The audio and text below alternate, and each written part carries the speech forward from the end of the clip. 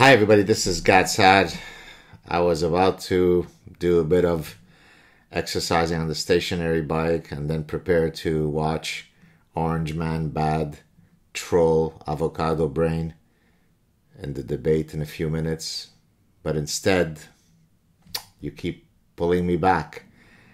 So Matthew J. Mayhew wrote an article in Inside Higher Education, where he was it was a co-authored paper with a doctoral student, where he was saying, here's why we need college football. I actually read the article just to make sure that he hadn't said something that was truly objectionable.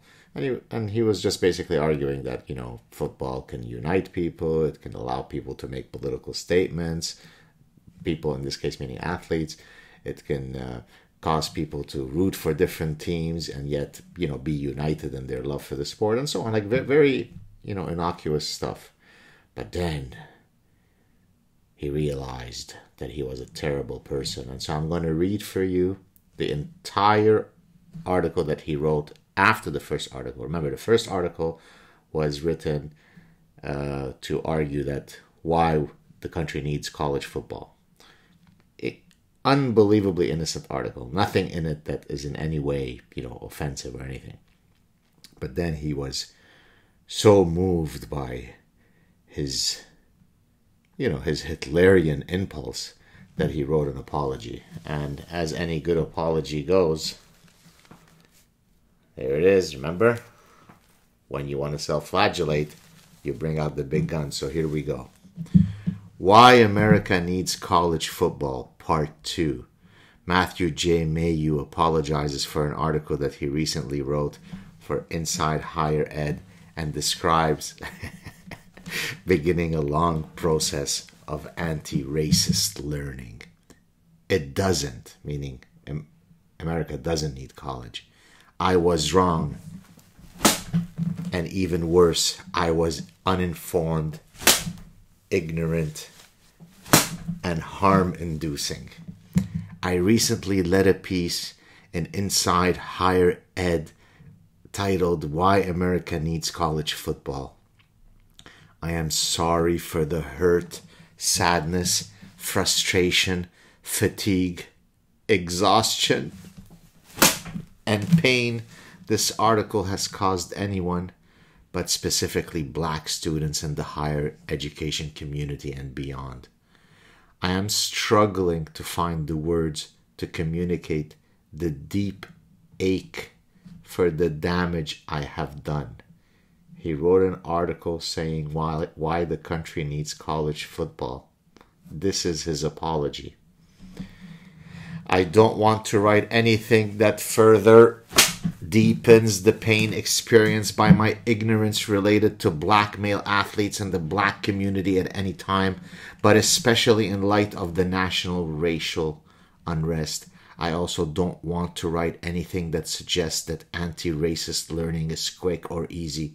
This is the beginning of a very long process, one that started with learning about the empirical work related to black college football athletes.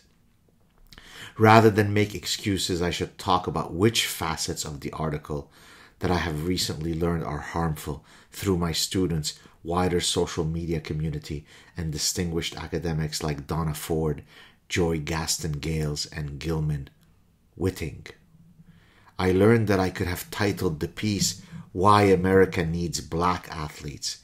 I learned that black men putting their bodies on the line for my enjoyment is inspired and maintained by my uninformed and disconnected whiteness, and as written in my previous articles, positions student athletes as white property.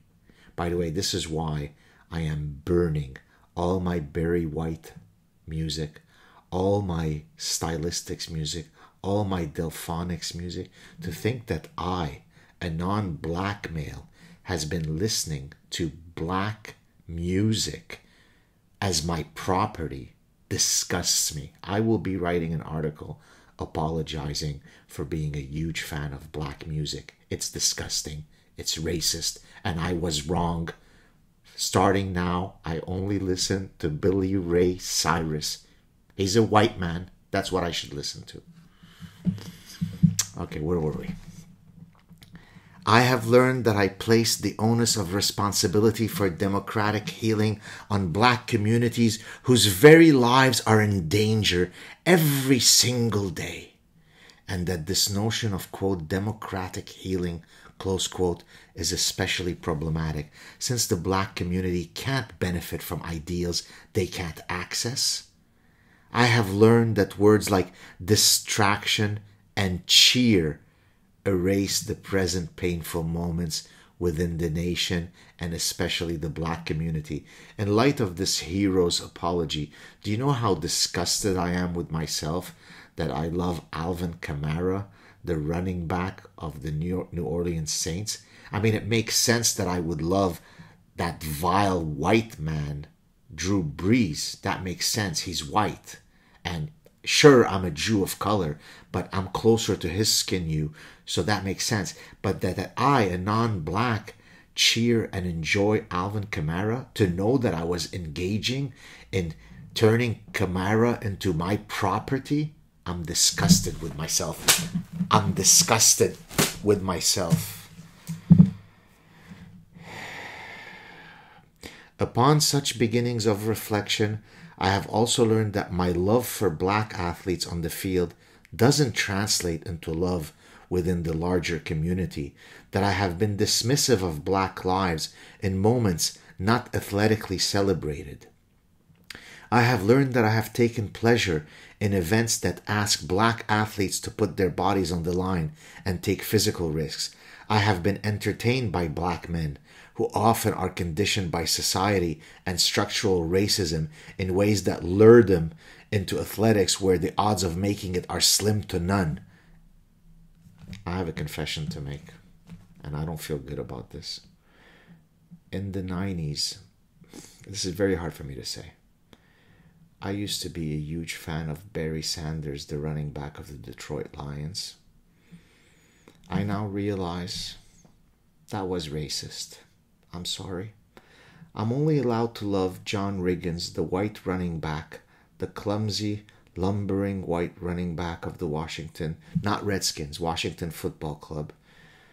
That I, a non-black person, thought greatly and highly of Barry Sanders because of his incredible athletic prowess. I don't know what person I was back then, but moving forward, I only admire white running backs, because to be attracted to black running backs perpetuates structural racism. I'm sorry. I'm just beginning to understand how I have harmed communities of color with my words. I'm learning that my words, my uninformed, careless words, often express an ideology wrought in whiteness and privilege. His article was on why college football should go on in light of COVID. I'm learning that my commitment to diversity has been performative, ignoring the pain the black community and other communities of color have endured in this country. I'm learning that I'm not as knowledgeable as I thought I was, not as anti-racist as I thought I was, not as careful as I thought I was. For all of these, I sincerely apologize.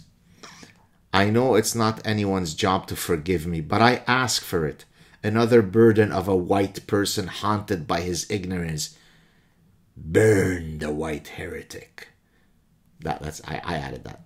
To consider the possible hurt I have played a role in, the scores of others whose pain I didn't fully see, aches inside of me. A feeling different and deeper than the tears and emotions I've experienced being caught in an ignorant racist moment. What an utter execrable castrato. I want this guy to come and live in the Middle East, in the world that I grew up in, for 2 nanoseconds. What a punk. Where was I? Oh yeah. To all communities of color and especially the black community, I am sorry for causing pain by ignoring yours. I really hate the idea of hurting anyone. Remember, his article that he's apologizing for is that he said college football should go on because it will unite the country.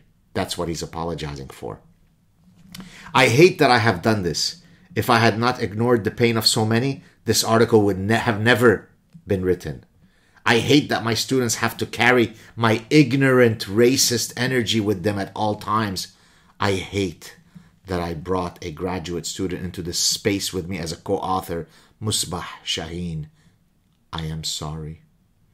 I hate the fact that I have hurt my colleagues at Ohio State and the field of higher education, especially black scholars whose careers have been spent studying black lives. I'm sorry for ignoring your scholarship. I hate that I have let down my black friends and friends of color whom I love. Friends of color. How interesting. What a beautiful word. You know, I have two types of friends. I have friends of whiteness and I have friends of color. I'm going to get rid of my friends of whiteness because they're white. I'm going to decolonize my Rolodex, so to speak. I'm only going to keep friends of color. You better pray that you've got the right skin, you, or else you're out of the Gad Club. I am immeasurably grateful to the grace extended by Donna, Joy, and Gilman, and for their willingness to work with me on these issues. I know they are taking a risk by partnering with me on this pathway. I mean, imagine, they're partnering with a white guy. You know what kind of risk that is? I know that they are carrying a burden by even taking any time with me. I want to thank them. To really begin the long process of anti-racist learning, maybe you should take a seminar of color with Ibram Kendi, or whatever his name is. I'm designing a plan for change, for turning the I am sorry to I will change. He's proactive. For moving Black Lives Matter from a motto to a pathway from ignorance and toward authentic advocacy. There is no way that this is a real article. This article smells like it's written by Dr. Gad Saad. Or is it? You don't know. To do this, a colleague of mine asked me to center the question, what can I do to unlearn patterns that hurt and harm black communities and other communities of color? My center is as a learner. Bow, white person. Wash the feet, white person. My center is as a learner. So movement for me will involve unlearning and relearning by listening, by reading, by dialoguing, reflecting, and writing as a means for increasing my awareness and knowledge about systemic racism and the experiences of people of color and people who hold marginalized identities different from my own. I need time to reflect on the specifics of this plan, which includes accountability measures, and I'm hoping news media like Inside Higher Ed will consider working with me and others on pieces that come from its inaction. To be clear, no one should ever put their bodies on the line for entertainment. To be clear, football, like COVID-19, places black bodies at disproportional risk. To be clear, experts are not immune to ignorance. To be clear, no one can be anti-racist and ignore black pain. By the way, it's always capitalized black. And that of other communities of color. Bio.